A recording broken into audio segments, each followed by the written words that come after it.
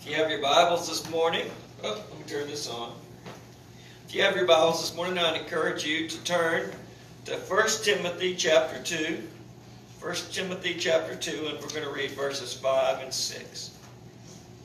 1 Timothy 2, 5 and 6. Let me set this over here.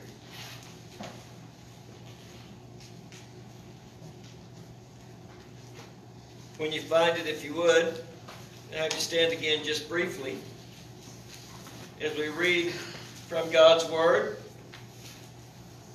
The first letter to Timothy, written by the Apostle Paul, and he makes the following statement to young Timothy in verses 5 and 6. He says,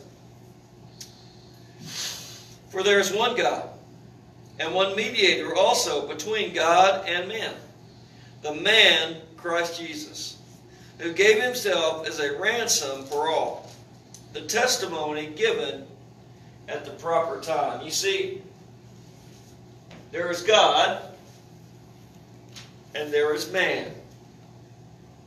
But there is a mediator. Not just a mediator, there is specifically one mediator.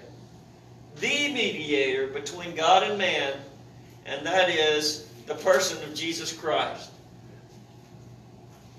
If you've ever been involved in mediation, you know that a mediator is someone who is tasked with resolving disputes or conflicts between two parties. And the mediator, through the discussion and through the conversation and hearing both sides of the story, the mediator comes up with a mutual resolution that resolves the separation or the conflict between the two opposing factions, if you will. Well, in this case, God and man are separated, and the problem that is separating them, the issue at hand is sin. And Jesus has come as our mediator to resolve the sin issue so that God and man might be reconciled. What a beautiful teaching in the New Testament we find. Jesus, the mediator. But I want to submit to you this morning, and I'm going to show you in the text today, that the idea of Jesus as our mediator is not a concept limited solely to the New Testament.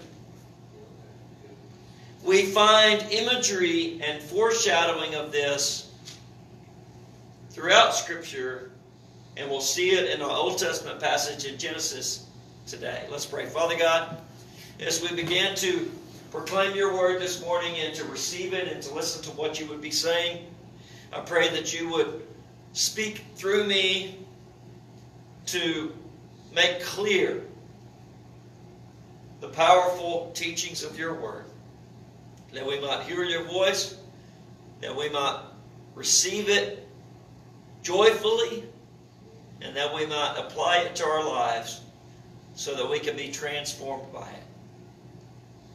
For we ask this in Jesus' name. Amen. As you're being seated, turn back to Genesis chapter 27. Genesis chapter 27, where we continue our study of the patriarchs this morning. This series now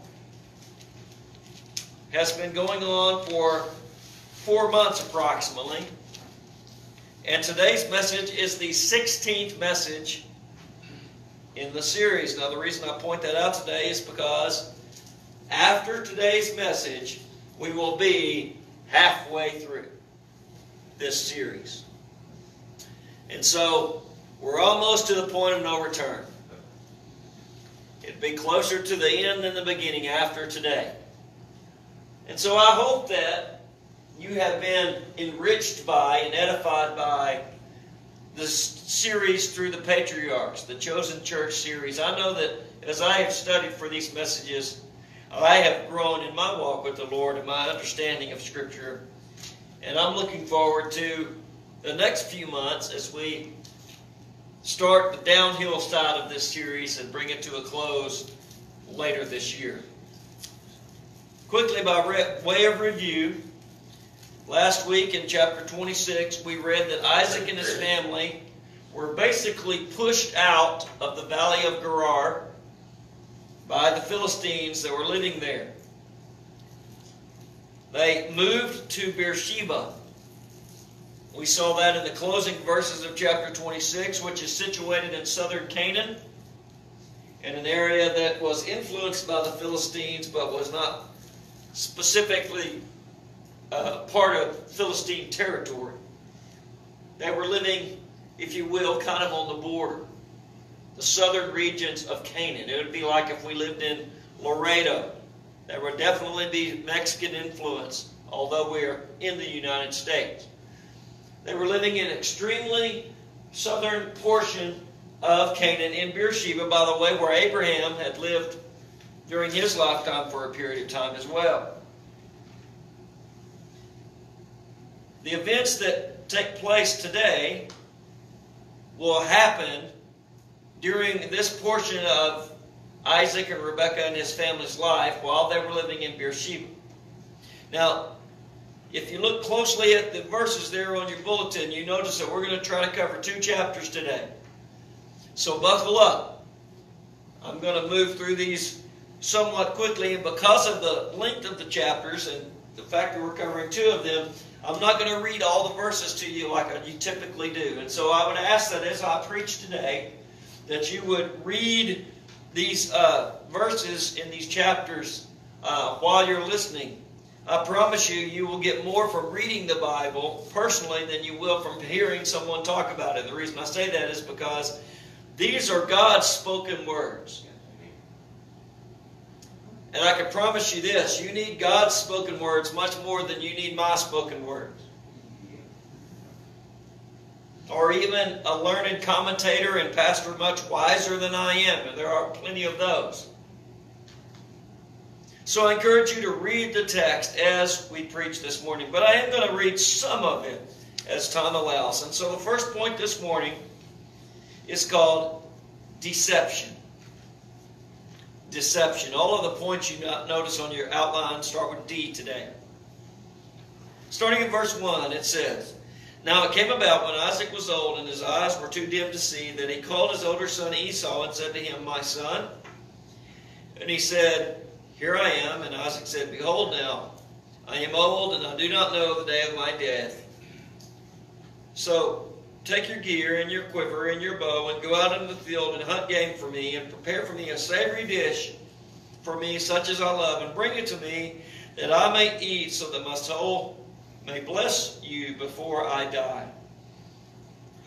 Now Rebekah was listening while Isaac spoke to his son Esau. And when Esau went to the field to hunt for game and bring it home, Rebekah said to her son Jacob, 'Behold, I heard your father speaking to your brother Esau, saying, Bring me some game and prepare a savory dish for me that I may eat and then bless you in the presence of the Lord before my death. Now therefore, my son, listen to me and do as I command you.'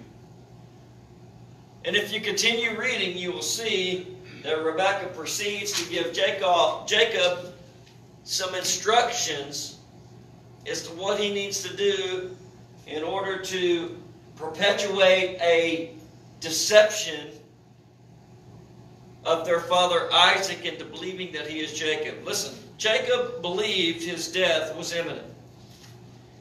We can glean that, obviously, from the first few verses of this text. But I want to tell you that, full disclosure, Isaac did not die. How do we know that? Well, we know it because later in the series in Genesis chapter 35, which is several chapters down the road from where we are, we read of the account of Isaac's death. And the context allows us to know that Isaac's death took place after Jacob. After Jacob had fled to Padan-Aram. After Jacob got married not just once but twice. And after Jacob had 12 children and returned to Canaan. So Isaac was obviously suffering some type of affliction. It was obviously severe enough that he thought he was going to die, severe enough that it had impaired his eyesight significantly. And in light of these circumstances, not only did Isaac think he was going to die, but obviously his family thought he might die as well. And so Isaac decided to go ahead and confer the blessing of the firstborn to his son Esau, who was born seconds before Jacob. Remember, they were twins. So, as we begin reading here in this chapter, Isaac asked his son Esau, who was his favorite, to go hunting and to kill some savory game and to bring it home and to prepare it for them to eat. And following the meal, or perhaps during the meal, it was Isaac's intention to go ahead and give the blessing to his son Esau. But Rebekah, Isaac's wife, and the mother of Esau and Jacob, overheard the conversation. And she knew in her heart of hearts she must intervene. Now you might ask, how did she know? Because God had told her. Remember, back in Genesis chapter 25, specifically verse 23, that when Rebekah was about to give birth to the twins Esau and Jacob, God revealed to Rebekah that the older, that would be Esau, would serve the younger, who is Jacob. In other words, Jacob would be the son of promise. Jacob would be the recipient of God's promised covenant, not Esau. Rebekah knew this. Scripture never says anywhere that she told Isaac or that God told Isaac. And so Rebekah, knowing that Esau was not the person that was supposed to receive the blessing, quickly devised a plan to ensure that Jacob received the blessing instead. And so if you read through this text, and it's a story I'm sure you've heard before, she summons Jacob to herself and any related servants that might have helped her in this scheme. And she dispatches them to go and to kill some animals and to prepare a delicious meal. And then she proceeds to disguise her son Jacob as his brother Esau. Specifically, she takes some animal skins and covers his body so that he will feel hairy, because Esau was a hairy man and Jacob was, according to the Bible, a smooth man. She dresses Jacob in Esau's clothing so that he will smell like Esau. And she even gives Jacob some instructions about what to say, and probably some instructions not to say anything if possible, or to limit your talking as much as possible. Because obviously you're going to have to try to disguise your voice. And in these verses 1 through 29, Jacob goes along with Rebekah's plan. Now, he goes in dressed as Esau,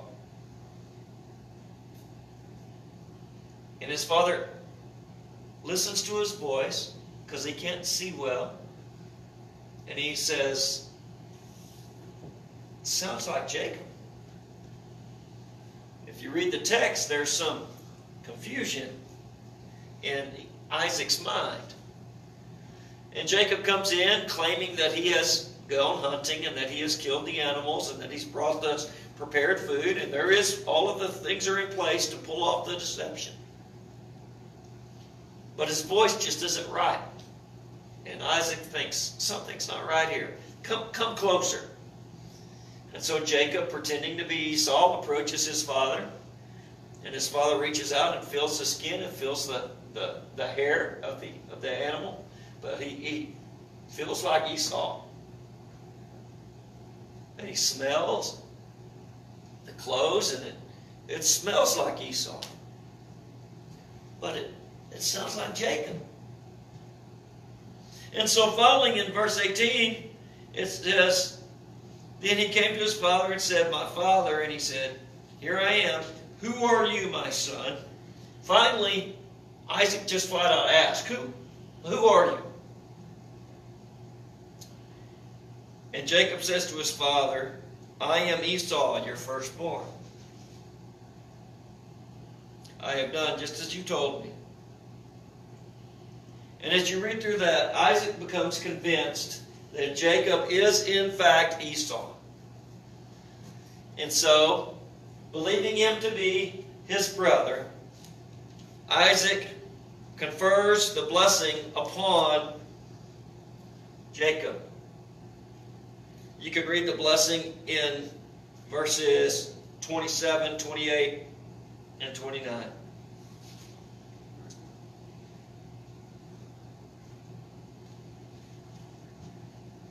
Deception. Trickery. Jacob has come in and fooled his father into believing that he is Esau. And Isaac has unknowingly, unwittingly blessed Jacob instead of Esau. Deception. The second point is disappointment. Disappointment. Let's continue in verse 30. Now it came about, as soon as Isaac had finished blessing Jacob, and Jacob had hardly gone out from the presence of Isaac his father, that Esau his brother came in from his hunting. And he also made savory food, and he brought it to his father. And he said to his father, let my father arise and eat of his son's game, that you may bless me. And Isaac his father said to him, who are you? And he said, I am your son, your firstborn, Esau, who has hunted game and who has brought it to me so that I'm your firstborn, Esau. And Isaac trembled violently and said, who then was he who hunted game and brought it to me, so that I ate all of it before you came? And blessed him. Yes, and he shall be blessed. And when Esau heard the words of his father, he cried out with an exceeding great and bitter cry, and said, bless me, even so also my father. And the story continues through the conclusion of this chapter. Isaac had blessed Jacob. And as soon as that was completed, Jacob departed. But Scripture said he had hardly gone out when Esau came back from the hunt. Remember, Esau had been out killing the game and doing exactly what Isaac had told him to do. And Esau returned home and prepared that which he had killed, and he brought it to his father Isaac. And when Esau arrived and began to speak and began to confer that he was there with the game and that they could eat and then he could bless him, Isaac realized, whoa, I just did that. And as the conversation continued, Isaac realized that he had been tricked. He had mistakenly conferred the blessing upon Jacob, believing him to be Esau, and now Esau was there in front of him. And so he began to explain to Esau that he had mistakenly given his blessing to Jacob, given the blessing to Jacob, and he went on to say that it couldn't be revoked. He said he will be blessed. In other words, once it's out of my mouth, I can't put it back in the bottle. Have you ever said anything that you wished you could take back? Once it's out there, it's out there. And so Esau was heartbroken. He was devastated. He was disappointed. Disappointment. And he said, Father, please, please, please give me a blessing. And Isaac agreed to do so. And you can read the blessing that Isaac spoke over Esau. You can read it in verse 29 and 40, verse 39 and 40. But it was not the blessing intended for the firstborn. It was a lesser blessing. It was a secondary blessing. And it did not satisfy Esau's jealousy or his disappointed heart. And Esau's sadness quickly turned into anger. Look at verse 41. So Esau bore a grudge against Jacob because of the blessing with which his father had blessed him. And Esau said to himself, the days of the mourning of my father are near, and then I will kill my brother Jacob. Esau was upset. He was furious. And his plan was to kill his brother Jacob. But he wanted to wait until after Isaac passed away and the period of mourning was completed. He didn't want his father Isaac to die and his brother Jacob to be killed right there together in a period of roughly a few days. He thought, I can hold in my fury and my anger for the sake of my mom and my family until after such time as my dad has passed away and we've been able to adequately mourn his death. Now, as I told you at the outset, Isaac didn't pass away. He got better. But nevertheless, there was a period of time, and during that period of time, if you read the rest of the text, Rebekah found out what Esau was planning. And Rebekah knew she needed to act again. And so she went to her husband, Isaac, and asked Isaac to send Jacob away to their homeland, to the land of their relatives, just as Abraham had done to Isaac a generation earlier. Now, Abraham didn't send Isaac specifically, but Abraham sent a servant, remember, to go get him a wife.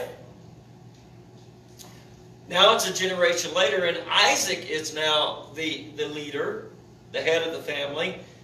And Rebekah approaches him and says, would you send Jacob to our homeland to get a wife from among our relatives? Now, her purpose was twofold.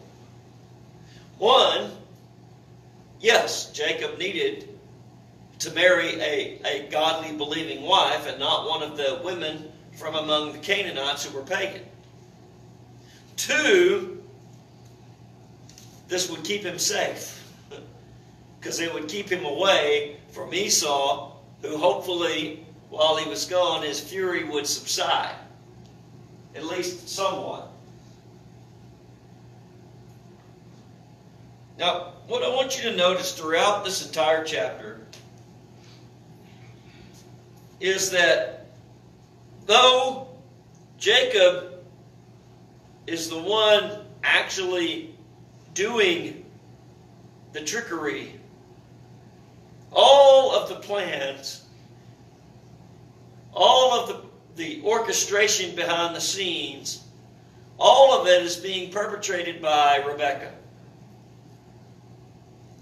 Rebekah's the one who devised the plan, who prepared the food, and who dressed Jacob up in a disguise, and who told him what to say, and who sent him in there. And Rebekah is now the one who is trying to come up with a way to keep Jacob safe as the fallout of the trickery is unfolding. So both Rebekah and Jacob have acted deceitfully and deceptively, but I want you to consider that they are not the only ones at fault.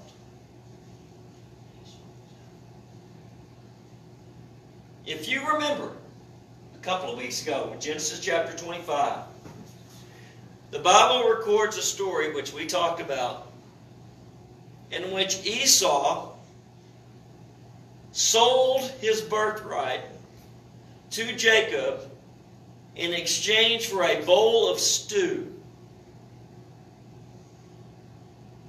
It was a ludicrous thing for him to do. His birthright, as the firstborn son, entitled him a double portion of the inheritance.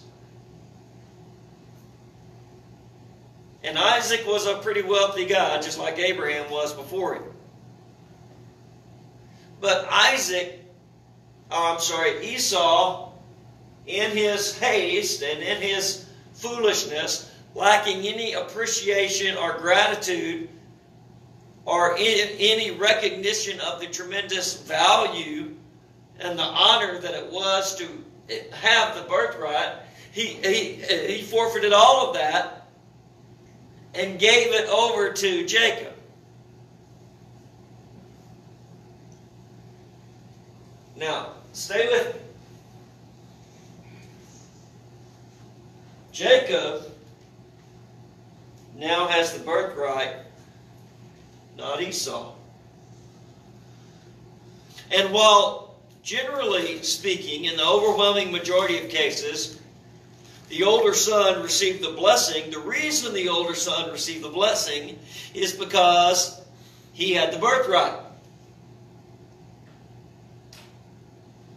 But when Esau traded over his birthright, the blessing went with the birthright. Jacob was elevated to the higher status. And so Esau was not entitled to receive the blessing of the firstborn because he had ceded the birthright of the firstborn. It was not his blessing to receive. Now, stay with me. There is no indication in the text that Isaac, the father, knew this. There's no indication that he was ever told that the birthright had been transferred from Esau to his younger brother Jacob. And so Isaac was proceeding to go about as he thought was correct, and to confer the blessing on the firstborn Esau, believing him to be the possessor of the birthright. Now, Isaac didn't know, but Esau did know. Esau did know. Esau knew that he was not entitled to the blessing. It was Jacob's blessing. He had given it to Jacob. He had forfeited his claim to it. But he knew that. And yet, he conveniently forgets to tell his father, doesn't he? And he proceeds in an attempt to receive the blessing that should be Jacob's blessing. Now, I'm not trying to excuse the trickery of Jacob and Rebekah, for that matter. They could have been more honest. They could have been more forthcoming and more transparent with Isaac. But what I'm trying to point out to you is this. Yes, we call this the stolen blessing, but the question is, was Jacob trying to steal Esau's blessing, like is traditionally thought of? Or was Esau trying to steal Jacob's blessing by not revealing the truth?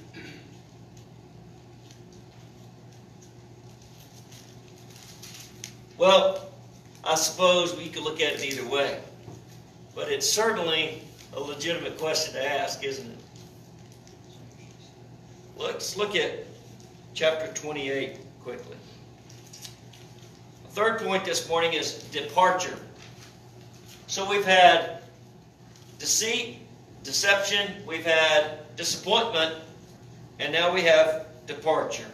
Look at the first verses of this chapter. So Isaac called Jacob and blessed him and charged him and said to him, "You shall not take a wife from the daughters of Canaan. Arise and go to Padan Aram, to the house of Bethuel, your mother's father, and from there take a wife from the daughters of Laban, your mother's brother. May God bless you and make you fruitful and multiply you, that you may become a company of peoples, and may also give you the blessing of Abraham to you and your descendants, that you may possess the land of your sojournings, and that the Lord your God gave to Abraham." So Isaac sent Jacob away, and he went to Padan Aram to the home of Laban, the son of Bethuel the Aramean, the brother of Rebekah, the mother of Jacob and Esau. So Isaac departs. Jacob departs. Isaac sends Jacob to their homeland, to the homeland of his maternal grandfather. That would be Rebekah's father, Bethuel. And he instructed him to marry one of his uncle's daughters, his uncle Laban. Now, we've met these characters before, remember? A generation earlier, when Abraham sent the servant to get Isaac's bride, he came to the house of Bethuel, and he met Laban, and he met Rebekah, and he explained to them why he was there, and they gave Rebekah to him, and he brought him back to Isaac. And now we're a generation later, and now Jacob is being sent by Isaac back to the same place, to his mother's brother Laban, his uncle, and he's instructed to marry from among his daughters, to marry a bride from among his own people, a believer. And so Jacob departs from their home in Beersheba and journeys northward through Canaan on his way to marry one of these girls. I want you to notice here that it says Isaac called Jacob and blessed him. Now, just a few verses previous, Jacob tricked Isaac into receiving a blessing that Isaac did not intend, though it was God's plan. Isaac did not intend to give it to Jacob. But here, just a few verses later, Jacob receives Isaac's full, unreserved blessing. Apparently, Isaac is not upset at Jacob or Rebekah for what had happened. Apparently, Isaac now is fully aware and cognizant that Jacob is the chosen son, that Jacob is the son of promise, and Jacob confers, as you noticed in those verses, the blessings of Abraham, or Isaac confers the blessings of Abraham upon Jacob. Now, Scripture doesn't give us the details, but I submit to you that somehow in this process, Isaac came to the understanding in the revelation that Esau was not the son of promise, that Jacob was. And that everything that happened in chapter 27 was God's plan and God's will and God's design. So here in these verses, he knowingly blesses Jacob. It's not accident. He recognizes Jacob as the son of promise, and he blesses him without any reservation with the blessing of Abraham. Now, if you pick up in verse 6, it says that Esau was watching. And to summarize those verses, he saw that Isaac had sent his brother Jacob away to the land of Padan Aram to marry from among their relatives. And Esau realized that his marriages, which we mentioned in the previous chapter, his marriages to the daughters of the Hittites, to the Canaanites, to the local people, were displeasing to his parents. He realized it. You see, the son of promise wasn't to marry the non-believers of the land. And he realized that his marriages were a cause of consternation. They were causing grief. And so what does he do? Well, Esau, it says in verse 8, Esau saw the daughters of Canaan displeased his father Isaac. So Esau went to Ishmael and married. Besides the wives that he had, Mahalath, the daughter of Ishmael, Abraham's son, the sister of Nebaioth. Now, what happens here? Esau sees that his marriages are displeasing. He looks at Jacob, his brother. Jacob is going to his uncle's house to marry a daughter that is pleasing to his parents. So what's he do? He also goes to another uncle's house and marries a daughter. He is copying Jacob. You see, Laban was Rebekah's brother, but who was Ishmael? Isaac's brother. Their other uncle. In this little scenario, we see imagery of a son trying to copy another son. It is foreshadowing or a picture to the acts of the Antichrist in the last days, trying to mimic, trying to pretend, trying to act like the true Son of God, Jesus Christ. But the fact of the matter remains, Esau, his actions were futile. His status in the family had already been established, and he was not. He was not the chosen son. But Jacob departed, heading towards Haran. And let's look at the last point, dream. Dream, as we close the chapter today. Starting in verse 10. So Jacob departed from Beersheba and went towards Haran. And he came to a certain place, and he spent the night there. Because the sun had set, he took one of the stones and placed it under his head, and he lay down at that place. And he had a dream, and behold, there was a ladder that was set on the earth, and its top reached into the heavens. And behold, the angels of God were ascending and descending on it. And behold, the Lord stood up above it and said, I am the Lord God, the God of your father Abraham, Abraham, and the God of Isaac. The land on which you lie, I will give it to you and your descendants. Your descendants will be like the dust of the earth, and you will spread out to the west and the east and the north and the south. And in your descendants all the families of the earth will be blessed. And behold, I will be with you wherever you go, and will bring you back to this land, and I will not leave you until I have done what I have promised you. And Jacob awoke from his sleep and said, surely the Lord is in this place, and I did not know it. And he was afraid and said, how awesome is this place! There is none other than the house of God, and this is the gate of heaven. Jacob left Beersheba, commissioned by his father at his mother's urging to send him away. And he was going to choose a bride. And so he journeyed northward through the land of Canaan back towards Haran, the city where his mother's family lived. Scripture says he stopped at a certain place to spend the night, and he took a stone and used it for a pillow. I don't know how that would be comfortable, but that's what he did.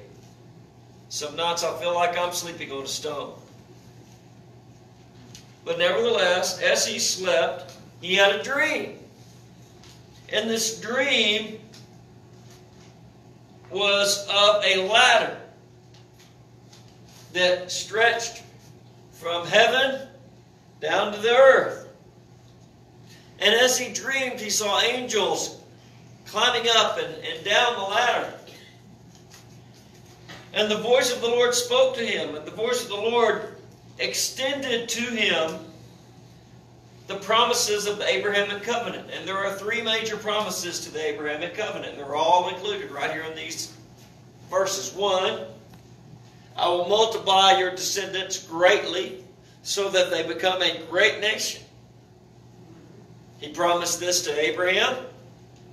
He continued it through Isaac. And now God himself is officially extending it through Jacob. 2, your multitude of descendants will dwell in this land that I have given to you as an eternal inheritance. Remember, Jacob was traveling northward back to where his homeland originally was. So he was walking right through Canaan. And as he was journeying through, God said, look all around you, north, south, east, west. This is the land where your descendants will live.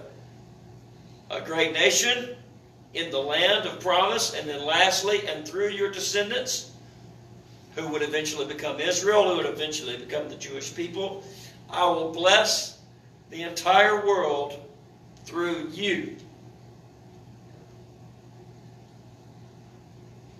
God makes the promise to Jacob. And Jacob rises up early in the morning, verse 18, and takes the stone that was under his head, sets it up as a pillar, and he names the place Bethel. In other words, Jacob wakes up from his sleep, and he is blown away. If you follow the scriptural record, this is the very first encounter between God and Jacob. This is the first recorded time that the Lord speaks to Jacob. And when he does, Jacob is like, whoa! Wow! He wakes up, he says, man, I didn't know.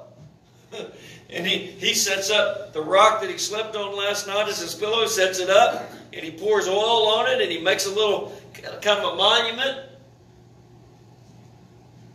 And he's excited. And he wants to worship the Lord. And look at verse 20. It says, and Jacob made a vow, saying, if God be with me and keep me on this journey that I take, and will give me food to eat and garments to wear, and I'll return to my father's house in safety, then the Lord will be my God. This stone which I've set up as a pillar will be God's house, and all of that you give me, I will surely give a tenth to you. Now, Jacob's excited. This is his first real encounter with the Lord. So we need to cut him a little slack. The words he says here, while well-intentioned, are not the best way to approach God. Did you notice it? If you do this, then I will do that.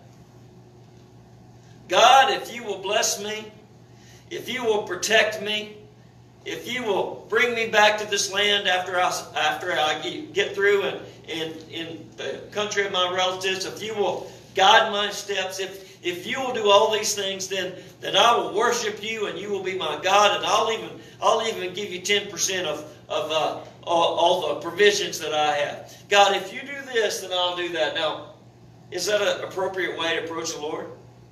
No. Scripture makes that clear throughout. But can I ask you this? Who among us has never made a deal with God? Anybody? God, if you'll do this, then I promise I'll do that. No, it's not appropriate to do. But we've all done it. Jacob was excited. Jacob was new in his relationship with the Lord. Maybe we should cut Jacob a little slack here. Rather than focusing on the deal, as we close today, what I want to focus on instead is the dream. Let's focus on the dream.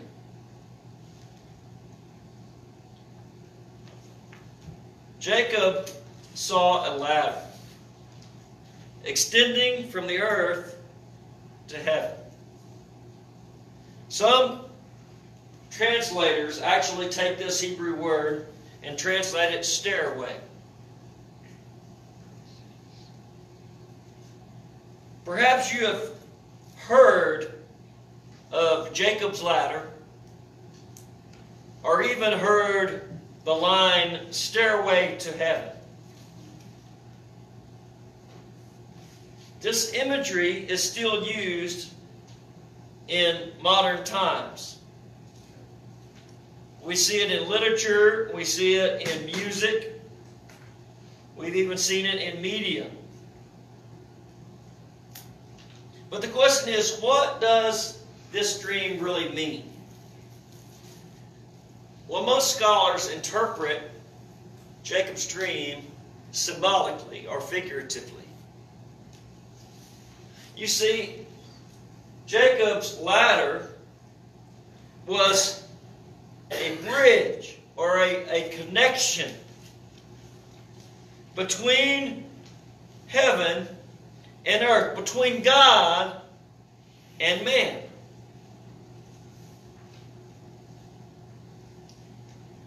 If you look carefully, it says that the Lord was standing there beside him. The Lord spoke. The Lord extended the ladder to man. He initiated that process. Now that's important because if you contrast that with the Tower of Babel, the Tower of Babel represented man's effort to reach God. And what happened? It failed miserably. But here we see God descending to man. A ladder, a bridge, a connection. And ultimately, it is a picture of Jesus. Jesus. Jesus is the connection. Jesus is, as we said at the outset, the mediator between God and man. Jesus is the person through whom God has access to us. But God demonstrated His own love towards us in that while we were yet sinners, Christ died for us. And Jesus is the access through which we as sinners have to God. Scripture says that if we believe in Him, we will not perish but have eternal life. Jesus is the ladder. There on the bottom of your bulletin it says, the ladder between God and man is Jesus. Through Him, the Lord reaches down to sinners and gives them access to salvation and forgiveness.